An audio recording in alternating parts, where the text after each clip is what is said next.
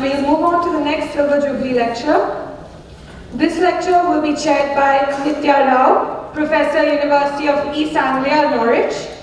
And this lecture will be delivered by Alagh, Chancellor, Central University of Gujarat. The topic for this lecture is Managing Rivers, the National Water Framework Law. Can I please request the chairperson as well as the speaker to please come on stage.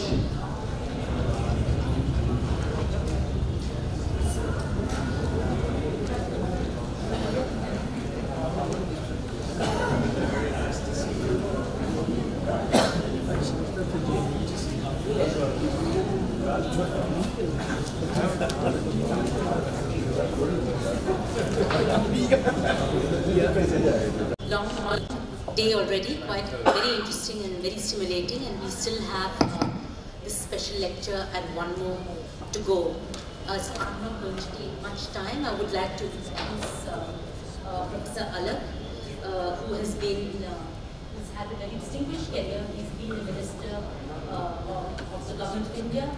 He's currently Chancellor of the Central University of Gujarat, but he's also had a stint as the Vice Chancellor of Gujarat University in Delhi, and also he was Chairman of the Institute of Rural Management at Anand for 7 years. He's a very distinguished economist, and I would like to pass the floor to him to make his lecture.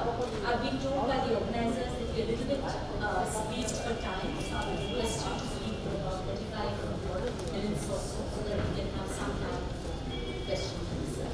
Thank you.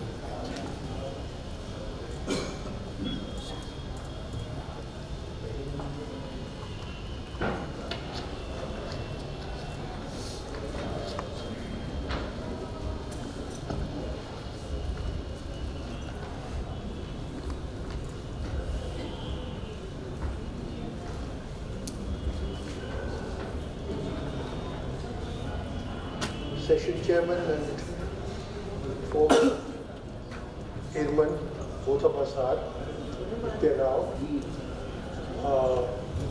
My friends in the audience, ladies and gentlemen.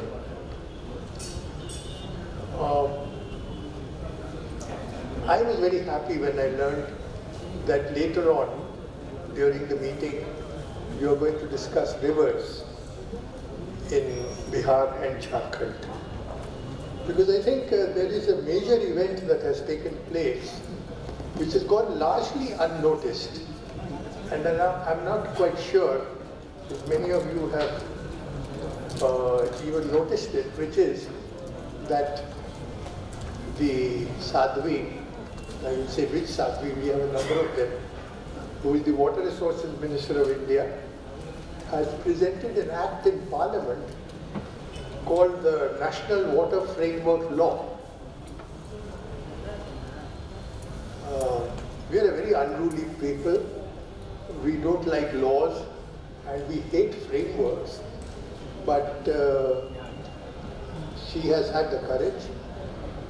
And the rivers are deeply contentious issues in India. Fortunately, you are discussing the rivers within Bihar. But the rivers within Bihar are a part of a much larger system. And so I think this legislation, which has now been introduced in Parliament, called the National Water Framework Law, is important.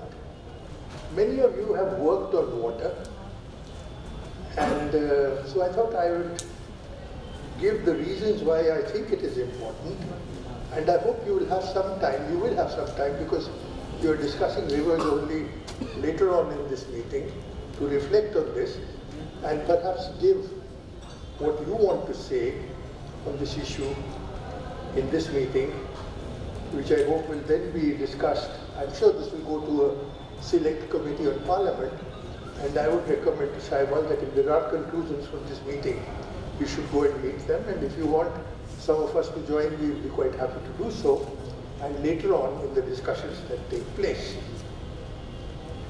Now, this law, as you know, or some of you may have heard, has been presented in Parliament in March 2017.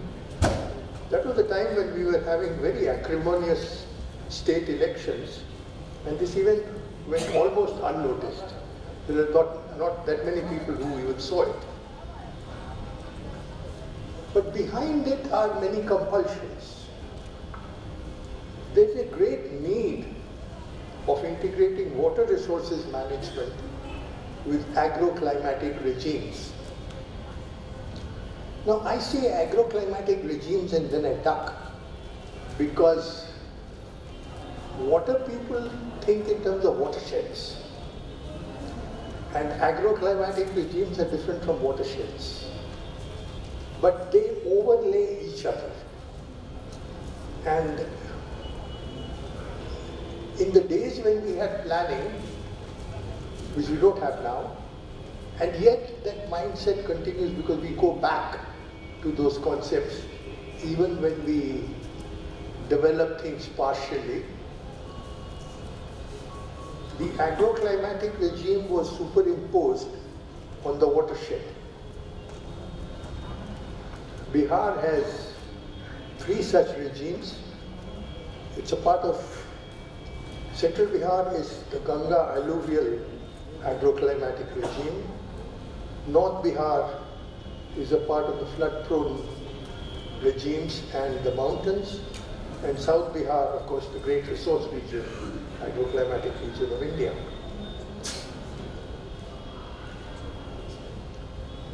Now, the great rivers that you are talking about transcend, their watersheds transcend these regimes. And it will be of some interest to me as to how you handle this in the discussion on rivers that you are going to have.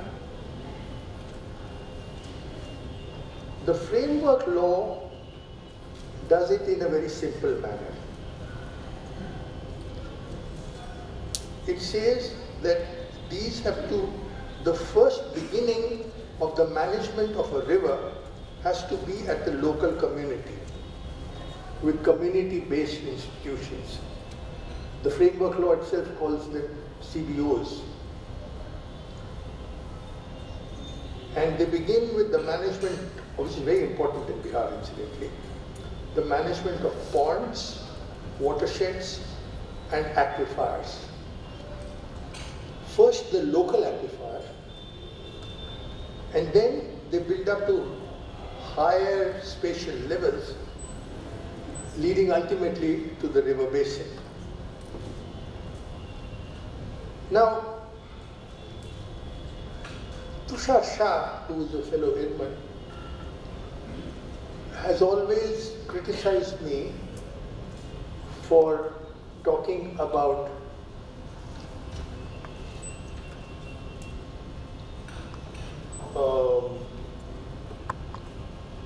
because of integrating village bodies with rivers.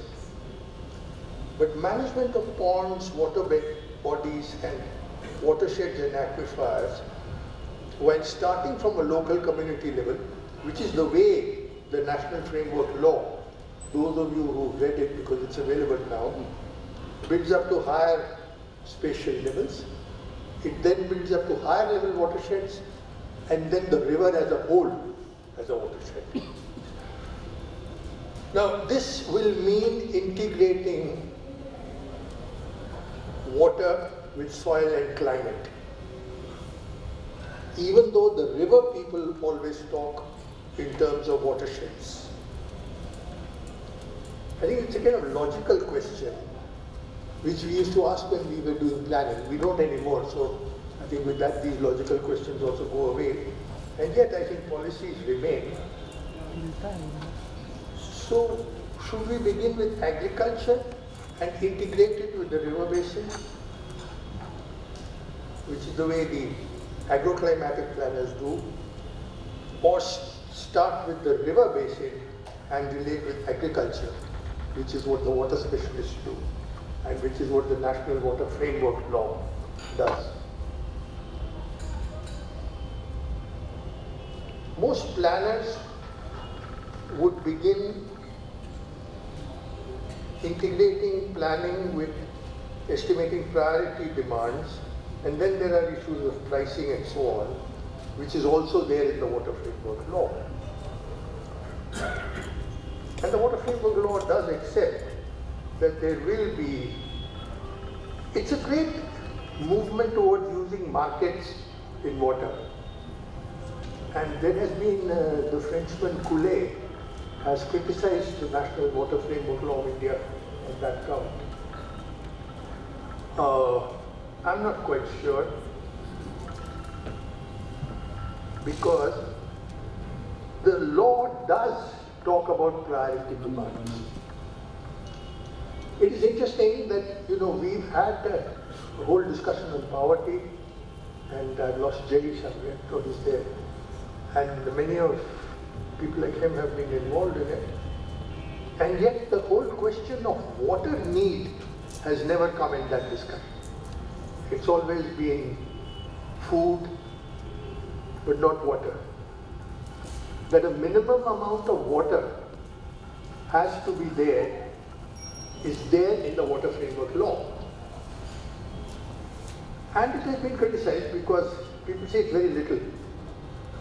And it's very interesting that in spite of all the discussion on the requirement of grains, for example, and the Falkenmark Index, which as many of you know, is the index of the minimum per capita requirement per person for water per year.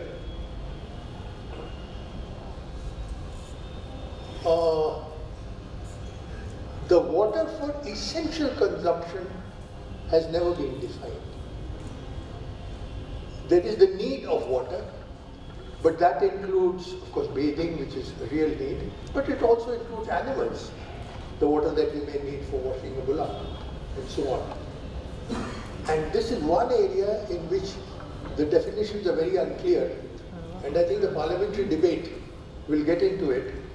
And I'd be very happy to see how you handle that question when you handle these two rivers in Bihar towards the end of this discussion. The framework law, I think, is in the context of dual economy. It does provide for water to be supplied by the state and rationing, but it also provides for the market.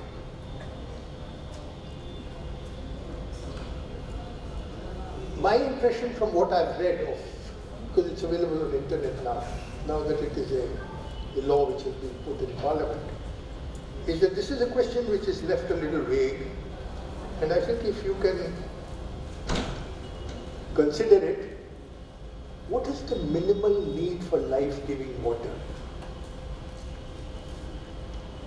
I had said 25 liters per person, and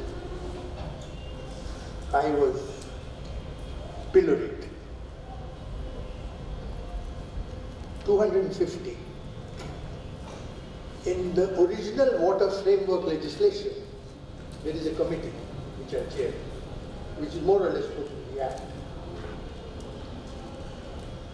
There, the 25 liters was going to be the right of every Indian, enforceable by law. I may be 1200 meters above in the Himalayas, but you have to give me 25 liters of water. I may be in the Thar desert between Barmer and Jodhpur, but you have to deliver 25 liters of water to me. The committee that I chaired deliberately kept it low. It said this is the minimum, not that you don't provide more than that. For this, even the market is not an excuse. For the rest, market can be there. Then the Water Framework Law has something which will warm the cockles of the heart of those people who are participating in the discussion on rivers. It talks about integrated water studies and technology and resource assessments. And the big thing is which is perhaps the only thing that, one of the critiques that Kule has given of the original Water Resources Framework Law is that it's much too centralized. It in fact is not. And neither is the Minister of Water Resources Water Framework Law. The only place where it provides for the central government to play a definitive role is the minimal requirement of every Indian for water. And they've left that. They haven't defined it. So that's going to be done between now in the parliamentary committees and later. So it's an important question. I wish we would discuss it. Then the only other thing, there are only two other things that the Government of India is supposed to do in the Water Framework Law. It's in fact a law for the centre, the states and local bodies. The only other thing that the Government of India is meant to do is to build up a water resources information system, which is basically data. Now, data on water and rivers is a very acrimonious business in India because people give wrong information for purposes of planning. And this is well known. I mean, it's not something, and we have independent sources of information on river flows. And that generally tends to be different from what the state governments give out. So here I think the framework law, in asking for a commonly accepted water resources information system, is going to push the country into a direction in which it is up till now not gone. I mean, the flows in the Kaveri, for example, on which I was once asked to chair a committee, is a highly contentious issue between Tamil Nadu and Karnataka, both at the point, well, at all 3 points, where the Kaveri originates, at the point where it gets into Tamil Nadu, and then of course in the Tanjore Delta. So these are not debatable questions, but as you said, I have to be brief, Chair, and so I'll just leave it at that, and then if there's discussion, we'll get into it. The Water Framework Law also tends to suggest that if all of this is done, they use the more water will be available. So what does that mean? I think it means something. It's almost a philosophical concept. At one level, more water cannot be available. But at another level, there is synergy in these things. And what they're really saying is that if those synergies are captured, then for use at least more water will be available. Will additional water be available? Question mark, additional. It will be, as Shakespeare said, a question that the wit said. Now, should we make these policies in agroclimatic regimes or river basins? Water projects are all done in watersheds and basins. The Chota watershed, the Bada watershed, the whole river as a basin. But flagship development programs, the Rashtriya Krishi Vikas Yojana, which, surprise, is still there. I thought planning was dead, but it's still there. That said, the state agricultural plan, that is the Rashtriya Krishi Vikas, the agriculture development plan, the big central scheme, has to be based on initial district plans, subject to reasonable resources from its own plan, and we add from the center the additional money that is required to meet the objectives of rounded development of that region. Keeping in view sustainable management, I'm now reading from the Krishi Vikas Yojana planning book. management of natural resources and technological possibilities in each agroclimatic region. This then should determine each district's final resource envelope, their production plan, and the associated input plan. Now, the 12th plan brought in community groups, NGOs, cooperatives into this. And then farmer-led distribution systems in existing floods, watershed management, rehabilitation. This is very important in the state like Bihar. Rehabilitation of tanks, fields, ponds, talabs, aquifer management, particularly in the areas around rivers, which have high returns. But actually, water projects and agriculture projects, in fact, work in silos. Convergence would have very high returns. But now, of course, convergence is impossible because even planning has been abolished.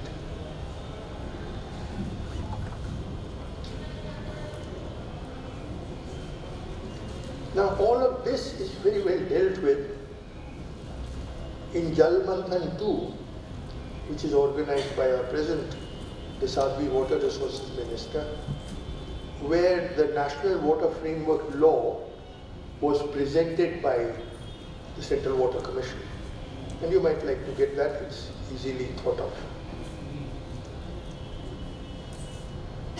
Or can we begin with another approach, which is that we start with the watershed basin at the lowest level, perhaps 2 or 3 talukas, and then integrate with agroclimatic regimes. In Bihar, as you know, we have about 4 agroclimatic regimes. So, in both the rivers that you are studying, what is the approach that you would recommend? And in my print, unfortunately, unlike the committee on which it is based, there are only 1.5 paras in the law. And I think if you go, Saibal, to the Parliamentary Select Committee, we have to say, why only 1 para? Even as a framework law, I mean, I can expect a parliamentary committee and the law. A law is not a place where you put in a PhD thesis. Yet it has to be more than 1 para if it has to have any operative sequence. The framework law does give, the original report does give a structure. Not 1 para, it's a page and a half. This 1 para business is almost a sleight of hand. Now, all this action will never be harmonious. There will be conflicts and disputes. And that is the place where the central government does have an actual role to play. And the framework law, apart from the water resources information system, gives them only a place in conflict resolution. And then again, there's one thing in the law, and you get all kinds of funny statements. I mean, 3 days after that, you get a saying that there's going to be a super tribunal, and there are going to be branch tribunals for every river. And the framework law is saying something else. And who's looking into the consistency of all of this? We've abolished planning, but we can't abolish common sense.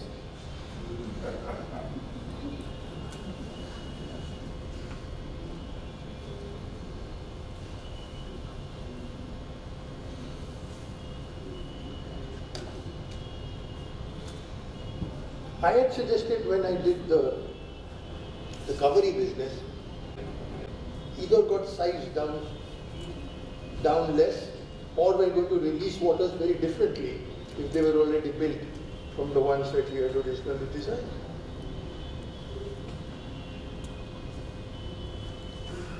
But how does that system work? So that system works at 3 levels. At the first level, you have people like me and others, the hewers of wood and the drawers of water. So they try to resolve the system. At the second level, you have above us, given the Asiatic feudal traditions, government officials, what would be roughly speaking the chief secretaries and chief ministers. And at the highest level, you have a political system, which in their case is the vice premiers of the Mekong countries. And in the Kaveri business, I suggested the Prime Minister and the Chief Ministers of the two states. That was accepted by Narasimha Rao. What he talked about only was the water that he said in that year should be released, because that was required by the Supreme Court. And it's very interesting. There has been, in about 8 years since then, there has been conflict. But there has not been a single year when the flows didn't go. So you develop systems which lead to a maximal level of accepted unhappiness. But the system functions. It is this year that that system has been questioned again. Yeah, no, I'm finished. In this year the system is,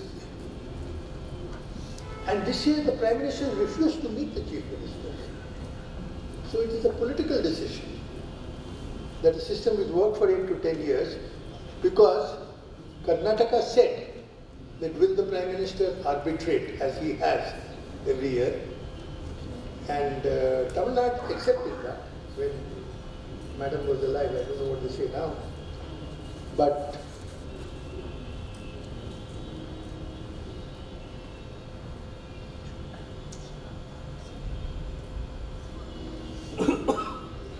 now there's a lot in the framework law in improving irrigation efficiencies on canal systems.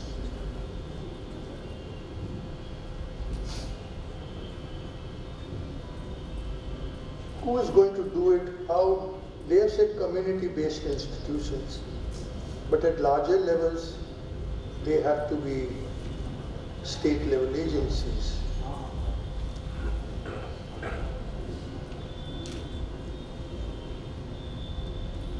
Planning Commission studies have shown that even in canal modernization schemes, when farmers are encouraged to manage canal systems, even then the irrigation authority generally kept the powers to themselves.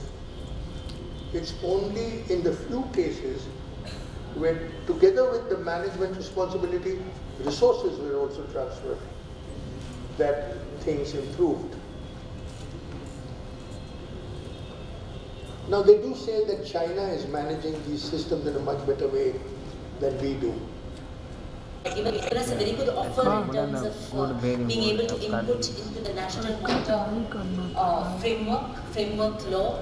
So I think that's something concrete that we're discussing further in this conference. But also several interesting issues, I think, which you have raised, which resound with some of the other things that have already been coming up. I think one is the whole issue of availability versus distribution. But there may be water available or not, but how is it distributed? I think this has been something much discussed in India recently, especially with the suicides and so on in Maharashtra state in particular, about cropping patterns. I think you raised the issue of agroclimatic and the links between cropping patterns and water resources, the sustainable use of water. And I think very importantly, the whole issue of governance. Is it bottom-up through community-based organizations, or is it top-down? And I think there are also issues with community-based management in terms of water sharing and water conflicts. So I think that's an interesting issue that comes up. I think additionally, I would just like to add one issue which we've recently been confronting in rural India is actually of water quality. That even if water is available, particularly drinking water is very poor quality. And I was recently in coastal areas in Tamil Nadu, and people are having to buy heavy cans for just drinking water consumption. So I think that's emerging. You said about 25 liters a day and so on. This is emerging as a very important issue. That what kind of 25 liters a day, what quality of 25 liters a day are we going to supply? I'll just open up for 2 or 3 brief questions. Please make them brief. because I believe we are running late and we still have one more speaker before dinner. So if anybody has, yes, there's a gentleman. Sir, thank you for the presentation. I just have one slight query about the National Water Framework Law. There is a provision for PPP mode, public-private partnership mode of distribution, and from the shift from service to a distribution model. So there where again maybe an issue of survival of the fittest may come in again into the water distribution system. So this is one of the queries which I want to be cleared, and the other part is about managing at a community level. So in places like Bihar, there has been system which has been working very fine with the community management module of distribution of the waters and conservation of the waters and utilization of the waters even in the dry areas. So isn't it like strengthening them further would be something that we should be looking at a policy framework for a state like Bihar where water is actually a problem? Thank you. Steve. I have one question. One question is about when half the river basin is in another country, like Nepal, for the Kosi River Basin. Is there any provision in the law about those situations? No, and that's the final question, yes. This to this gentleman. Thank you. Thank you for the very good presentation. I don't have questions, but I have a few points to share. Actually, You can brief. yeah, very briefly. So you presented a situation where you are facing water stress. You have to look. Actually, water projects are multi-purpose projects, and you have to probably design the projects in such a way that the needs are catered on the one side, and on the other side, you have to consider a river. It's not an entity for any economic development. It's a living being. So consider river as a living being. The third point I want to stress is that, well, India, especially Bihar, is very water stressed. In monsoon, it's stressed because of the floods. And in rest of the year, it's stressed because there is not sufficient water. So multi-purpose projects are very welcome. The fourth point I wanted to stress is that in India, the problem is data scarcity. Either there is no data or there are too many data. It's the same thing. So it's very important to have one data.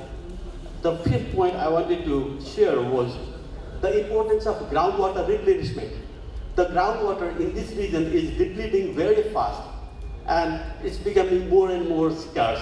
So that needs to be, and the last point I wanted to conclude with is the difference between center and northeast.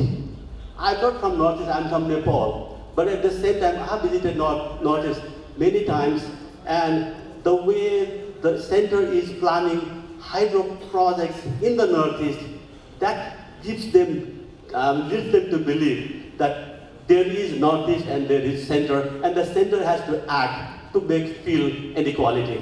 Thank you. Thank you very much. Mr. Alagh, I think maybe you can take for 2 minutes what you can respond to this.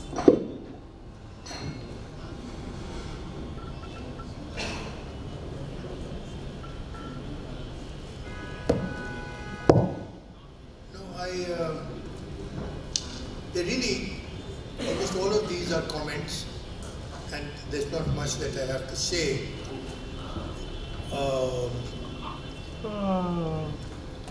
The river as a living being is a very attractive concept. And yet with these kinds of things, we do a lot of injustice. Remember some of the earlier environmental, the water reservation for environment purposes used to be as low. Even the National Commission on Irrigation said 10%. Now that is a ridiculous figure. Now we are all the time talking about 20 to 40%. And probably the real numbers lie somewhere there, although there are people who talk about 90%. So I don't know why these are some extremely contentious issues. Partly because I think definitions are not there. But I think this concept that if you keep a lot of data at one place and people work on it, you see the Water Resources Information System, which is there in the Act, will need a certain amount of conceptual clarity. And whether Uma Bharati wants it or not, she's not put it in the Act. But somebody will have to give that clarity, because otherwise those concepts don't mean anything. Second, that that it becomes a law, that's a big thing. Because then you can't do the kind of thing that you're doing right now, which is that people don't give information. I remember when we did the Kaveri thing, and I came back and Mr. Devegowda was Chief Minister of Karnataka. So he said, how did you find out about sugarcane planting in North Karnataka, in the garden areas? So I said, sir, I have my sources. I didn't tell him the satellite pictures. A lot of information is available. Generally, people have more percentage in hiding that information rather than sharing it. So I think the Water Resources Information System will ultimately, not in 1 year, nothing happens like that.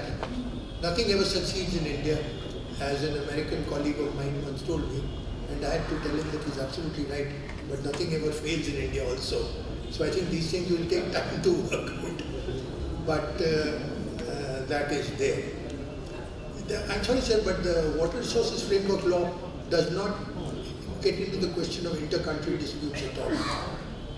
It gets only into the question of within-country disputes, and that is a role of the central government. In fact, the critiques that it is providing for over-centralization is wrong. The only two things that it does is, one is that the dispute mechanism authority will be in the center, and that has to be by definition. Because if the states themselves are involved in the disputes, it has to be whether it's a tribunal or whatever is a different issue. I personally prefer the Mekong kind of formulation. The Water Framework Law doesn't get into that. But it has to be a central mechanism. And the only other thing with this centralization is that this minimal requirement of water. And there I'm very happy. Even my young friend sort of went along with me conceptually. I thought I'd be murdered of not talking about adequate water. At least 300 liters per day per person. And here I'm saying 25, which is just about what you need to drink and maybe wash your face. But I think we'll come out with norms for that also. Will the river as a living being, will it give us new concepts? I hope it does. That's about all. Northeast, I don't have much to say. Okay, thank you very much, Professor Alagh, and I'm sorry for having rushed you a little bit towards the end. Let's give him a big hand.